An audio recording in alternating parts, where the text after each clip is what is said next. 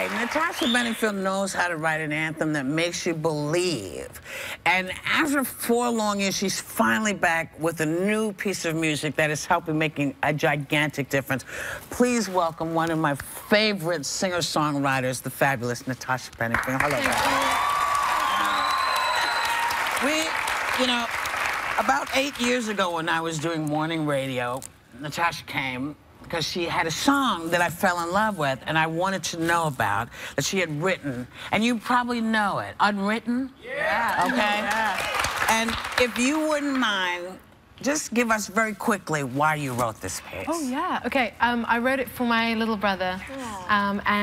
It was it's just, you know, that thing of like when you're just starting out in life. Yes. And, you know, life is a blank page. So he just inspired me. I love it. Yeah. And you're working on a new album right now, and you're working with your husband for the first time, is that right? I did. Yeah? How was that? I've never worked with my husband, but he has just been making the most incredible music, so I ended up jumping in on what he's doing, and we wrote a great song together. And why is this song important? Okay, so this is a song that the brand Philosophy, the skincare brand. Yes, we love Philosophy. Yes, we love them. And they came to me and they asked me if I could write a song that is called Hope, and it's about mental health. It's to inspire people to get around people who have got problems with mental illness, particularly women. I mean, it's actually a much bigger issue than people really realize. And what gives you hope? I know this was a personal endeavor for you, right? Oh, music gives me hope.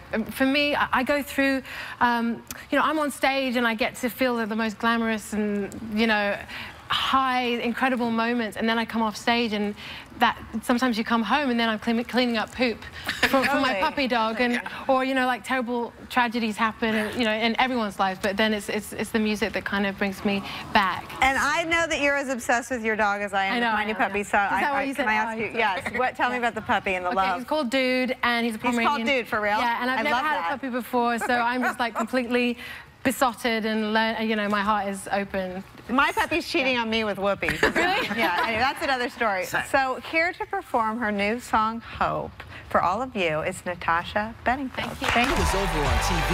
The conversation's just getting started as the hot topics keep going online 24/7.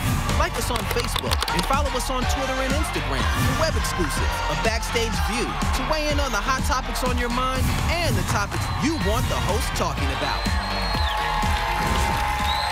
So we want to make sure that you guys are aware of a couple things. One of the great things that's happening tomorrow on this show is we're going to get a little missive from our own Rosie Perez. Because, you know, there's all these crappy rumors going around. Rosie's got something to say to y'all, and part of it is hello. So she's going to be talking to us tomorrow. Then, Stacey London has an amazing show, Love, Lust, or Run, which you saw. It premieres this Friday on TLC. We love it. Natasha Bedingfield, she is not playing. Jen, tell us what you're doing. Oh, I'm taping a comedy special on January 31st in Austin. Where? It's called At the North Door, and my special is called I'm Gonna Die Alone and I Feel Fine. And it's gonna be really funny, so come on out to that. That's right. You're not, because we're all coming to see you. Oh, good. We love you. Thank you. Thank you guys for sticking with us.